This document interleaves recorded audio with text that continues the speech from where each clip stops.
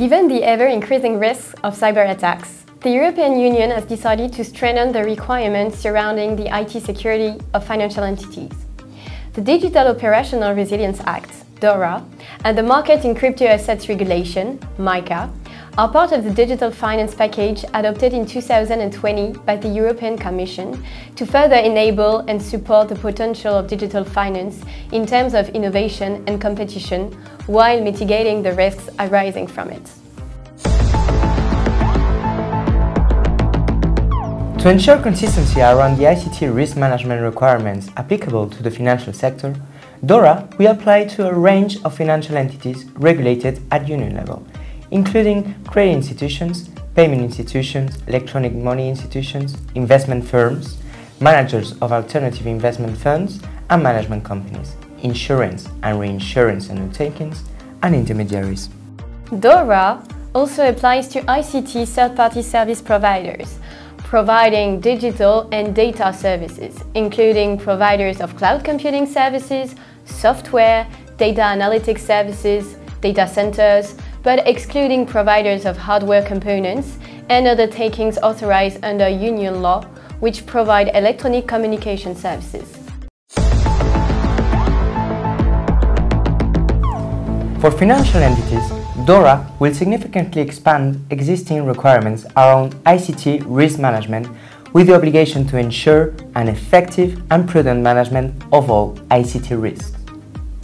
In particular, financial entities will have to put in place an ICT-related incident management process in order to monitor and log ICT-related incidents, followed by an obligation to classify them based on specific criteria.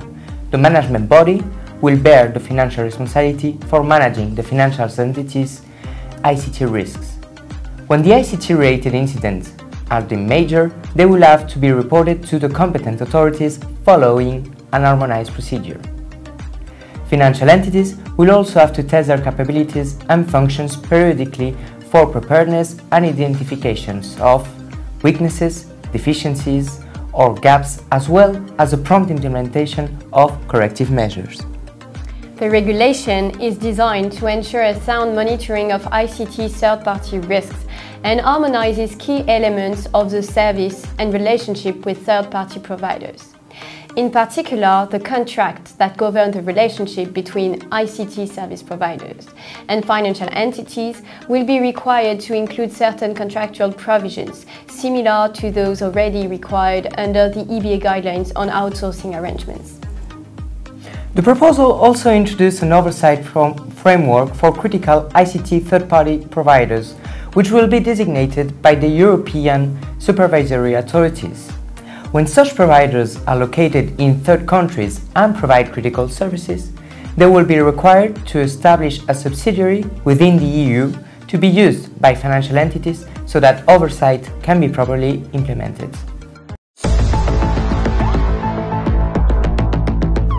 In May 2022, the Council Presidency and the European Parliament reached a provisional agreement on DORA, which is now subject to approval by the Council and the European Parliament before going through the formal adoption procedure.